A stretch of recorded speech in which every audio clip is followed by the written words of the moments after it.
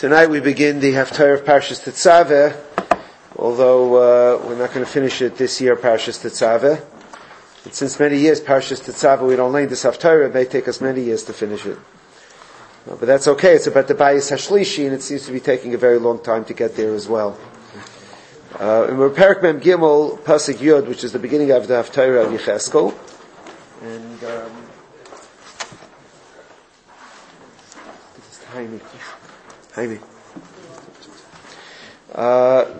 V'ata ben Adam. Now you have to know where this is coming in. Yecheskel, Perek Mem Aleph and Mem Beis are the Binyan Bayis HaShlishi, are a description of the building of the Bayis HaShlishi. I think I once recounted to you, one summer when I decided to learn Yecheskel properly, it was that summer I was in Monroe, and every morning my Shachar Seder was to learn Yecheskel. And I was sailing along, it's not an easy sefer, and at that time there were not even any English renditions that I had access to. The Satmar Beis Medrash in Kiryas Yisrael does not have many English translations anyway. And I was sailing along, and imagine I got till Perek Mem. And then I started Bayis HaShlishi. And I couldn't creep out of it. I just had a very hard time figuring out what exactly was taking place.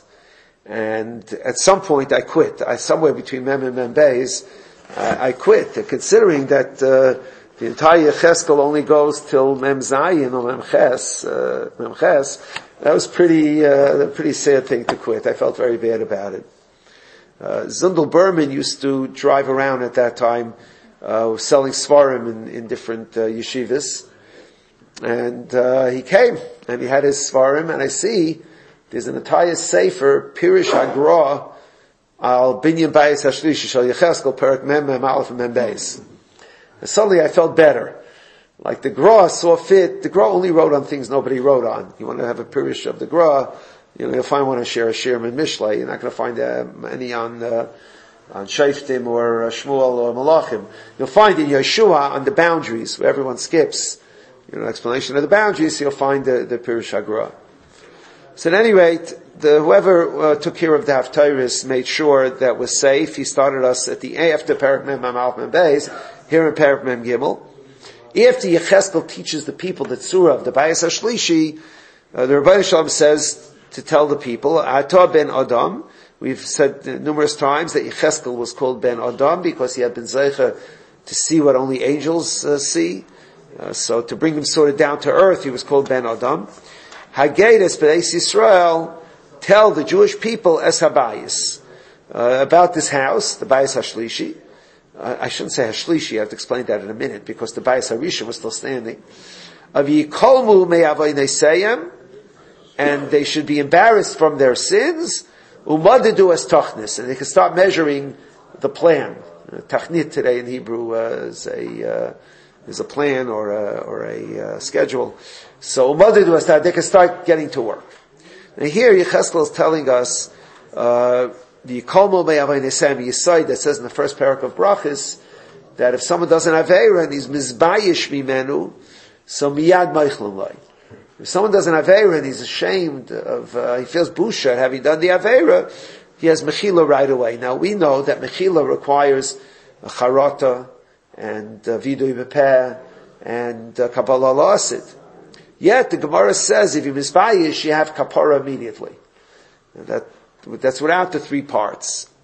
The Meches Chinuch says that you can have kapara without fulfilling the three segments of tshuva. There are other ways to have kapara. Misbayish is a kapara. But you're missing the mitzvah saseh of tshuva. Mitzvah saseh of tshuva requires the three parts. But the ability to have a kapara, that can come from without the full mitzvah of tshuva, which is Yikolmo me'avoneiseyem. It's interesting, the Gemara attributes this chiddush to Yecheskel, but not to Perek Mem Gimel. It brings it from an earlier Perek Tazayin of Yecheskel, and it brings the story of Shaul and Shlomo HaMelech. Shaul, and Shmuel HaNavi. Shaul, at the end of his life, went to a Balas Oiv to conjure up the image of Shmuel to ask him a shayla. the other easier ways to hear shilas, but the Tum didn't answer him. Nothing answered him, so he figured he felt it was, Maisei Oiv is Sudaraisa. But he felt it was Sakaras Nefashis, he had to know whether to go to war. Well, so he didn't think for himself, for the nation. For the nation, okay, good. So, when Shmuel appeared, he said, Lama Hirgastani, why did you anger me, Lahaloisaisi, to disturb me? And the pasuk says that Shaul was Nizbayish. Shaul said, the Tumim doesn't answer me, and I have no other way of getting. I had to do this. And then Shmuel responded, Mochar ata imi. Tomorrow you're going to be with me. In other words, that you're going to die in the battle tomorrow, but you're going to Gan Eden. You're Mizbayish, and as soon as someone's Mizbayish, the response was that he immediately was Nimchal. The fascinating kasha on the Rambam. The Rambam says Baal HaSoiv doesn't exist. The Rambam sheet is magic doesn't really exist. The Baal HaSoiv doesn't exist. So people just believed it. So how did Shaul get Shmuel's image? And we're learning halachas from there. It said that he only committed one Aveira, and that was by God. God got rid of it. So this would be a second Aveira. Well, nobody counts this as an Aveira. It's just Shaul Ba'achas. He did it because of the Nefashis. But it appears it worked. So, no, it says in the Pasuk that when the image came up, the Baal HaSoiv shrieked. She shrieked. She shocked. So Rashi says, why was she surprised? So Rashi says, why was she surprised? Rashi says, normally Baal HaSoiv, the image comes up upside down, and here it came straight side up. The Rambam learns Pashup Pshat. She shrieked. Because it's all a phony thing. It's all fake. And bang. It really happened. You see, Shimon ben Shaddach killed the 70. Yeah, there were people who pretended to be magicians. It doesn't mean that they were real. Could be that they fooled people. It is in the Torah for being one, right? Yeah, but it could be for faking it out. What? It means faking it out, pretending. So you mean the fake magicians today isn't the reisman? Well, perhaps. According to the Rambam, it's a chiddush einayim. I didn't know that the Rambam's shot. I do. That's the Rambam's shot. I'm sorry. The Gra derides the Rambam. But you know. The Rambam's shot is that now there's no such thing. No. That's not what the Rambam says. No. Rav Yaakov Kamenetsky says now it doesn't exist, that it disappeared with Nevuah. But the Rambam holds it exists, never existed, no such thing. There's no question as to Rambam Shita. What did the Rambam do with Chai Tumein? All right, he holds it was all trickery. It was all shady characters like they have today. That's Shitas Rambam. The Gra, famous Gra, he derides the Rambam. He says, "Philosophia hitisai b'roiv lekchay." Yeah, well, it seems that the Yiddish Welt accepted that the Gra wrote it. That the philosophy fooled the Rambam b'roiv lekchay. Too much philosophy. All right. Look, I'm not, no editorial comment. The Gemara says you're not supposed to daven in a shul in an empty building because of shame. Does that also mean faith? Yeah, the Rambam holds that when you imagine things, they really affect you. The Rambam holds what's that called in English? Psychosomatic. Psychosomatic. The Rambam holds the psychosomatic thing. He writes about Kameas. He writes about all these things. Yeah, you carry Kameas. Yeah. Anyway, back here. So the Navi said, the Rosh tells the Navi, tell the people, you know why I described the bias for you? Bang, we're ready to go. We're ready to build. If they can be embarrassed of their Aveiros, then Tzuras Habayis Utchunasai, the form of the house, its measure, Maitzav, Umayvav, its entrances and exits, V'chol Tzuraisav, and all of its different forms, as Kol Chukaisav, all its laws, again, Kol Tzuraisav, too many Tzuraisavs here, 3 times. V'chol Teiraisav, Haida Oisav, let them know, K'saiv Laineim, write it, show them I'm ready to go. It's like when you want to give a prize to the class, if they do something good. You put it on the desk in front of the class, and then they perform better. V'yishmu is called Tzurasai, 3rd time Tzurasai. Kol Chukaisav also I said. What are all these Tzurasais? It seems to be a lot of double talk. So the Malbim Kedarkai, the Malbim is precise in language. He says there are 3 types of tzurais. One is what he calls the tzurasei hamuchrachas, the general outline of the building, is the first one, telling them tzuras habayis utchunoisav, the general outline. And Beis is the things in the bias that were different in this bias than the other bias, the specific ones. And the third thing is that the individual items that exist in the bias. So these are the Tutsuraysa. Now, what? Oh, so we have here an issue.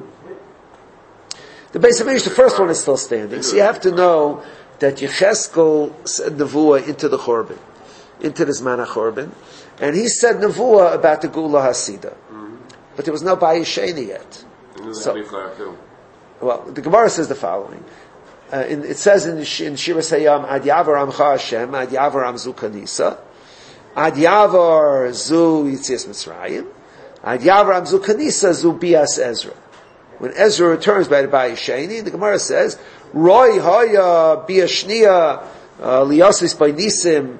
It was right that when Ezra came, miracles could have happened like Yitzias Mitzrayim. Ella that Klal Yisrael was not Zaycha. That's what the El Shagar Machet. The Klal Yisrael was not Zaycha. Gar Machet, the Marsha says the Chet that they didn't all come. That's what the Marsha says. It's the Gemara, I think, in Yuma.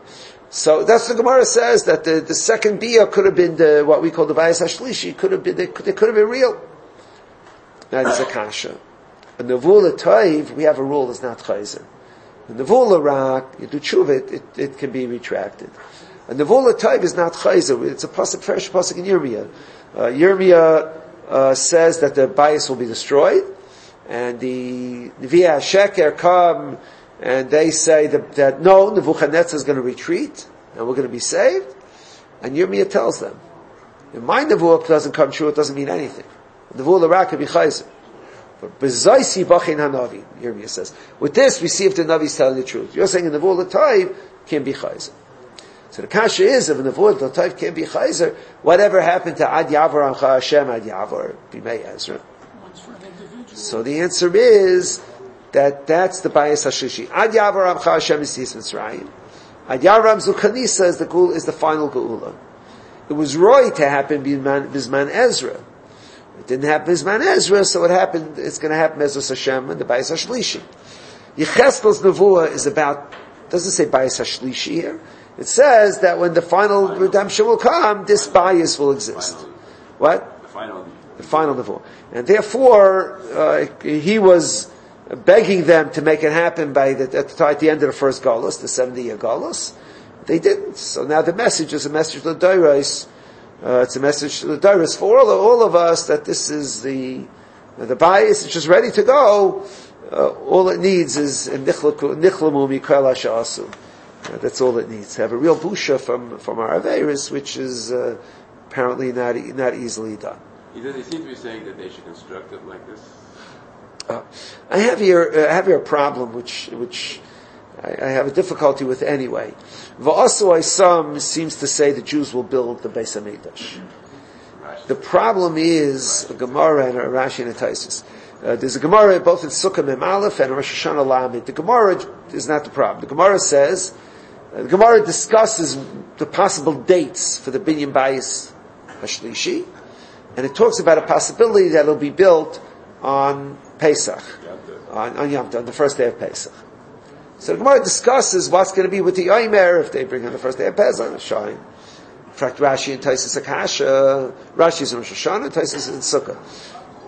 But ain't Binyan Bayis Hamikdash Doich Yom Tov. It's not Doich Yom Tov. So they say the Bayis Hashlishi will come down from heaven. You don't have to do any work. It'll just come down presto. Now, I understood that Gemara to mean that if the Beis Hamikdash was built on the 15th, on Yom Tov, then it'll come down from heaven. It's not quoted that way. And if you medayek into language, Rashi and Taisus don't clearly say it that way. They seem to say the Bayis Hashlishi will come down from heaven. There are problems. One problem is this pasuk. Va'asu Isam seems to say that they are going to build the Tachnis, the Bayis Hashlishi. The other problem is that it's a mitzvah hasei. Not only that, but it needs l'shma. The binyan of the Bayis has to be l'shma. And if it comes down from heaven, God is not eligible to do things l'shma. There's got to be people that do it l'shma. So it seems to be an issue. I don't know a way of resolving it, but that seems to be an issue. I know we have modern technology since Shlomo Right. How long did it take to 7 years. Okay, so why would the Gemara be discussing that it's going to be built on Pesach? You know, Bang. Mashiach is going to come, one day we're going to put up the, I'll tell you the truth. When Mashiach comes, even if it takes us 7 years to build, we don't need the whole Beis Hamikdash for Karbanos.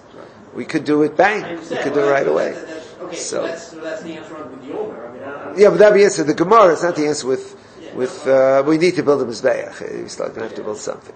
And the truth is not so clear. We need the Mizbeach. Not so clear.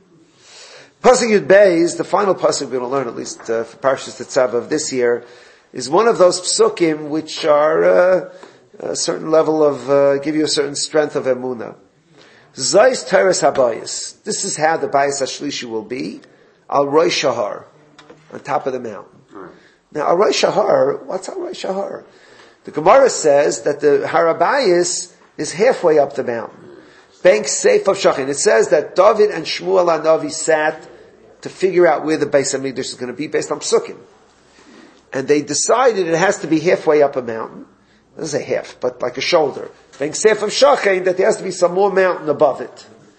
And therefore, they chose the Harabayis, which has mountain above it. This pasuk says, Al Roy Shahar, that it's going to be at the top of the mountain. Now, Yecheskel couldn't have known this except through Nevuah. Today, the Harabayis is the top of the mountain. Because Hordis came along and shaved off the top of the mountain. When Hordis wanted to build what he considered the Bayis HaShlishi, and Hordis 70 years before the Churban Bayis Sheni, rebuilt the Beis Hamikdash in Roman style. And part of what he did was to shave off the top of the mountain, and this is without machinery, just with slaves, and schlepp the top of the mountain into the valley. So that when you're standing at the Kaisel, the mountain on your left is no longer there. The valley on your right is no longer there. The right side, the Harabayis was square. Tov Kuf Amal, Tov Kuf Amal. Today it's rectangular. That whole right side was filled in with the top of the mountain. And Zayis Teres Habayis Al Roy Shahar. When the Bayis HaShishi will be built, it'll be on top of the mountain. Kol Gevulai Saviv Saviv Kodesh Kadoshim. Everything around it will have Kedusha. Hine Zayis Teres Habayis. The Malbim says that the area of Kedusha will be larger in the Bayis HaShlishi than in the Bayis HaSheni, and Yerushalayim will be bigger. In other words, the Kedushas Habayis will extend for a great area, because there'll be many more Jews to come.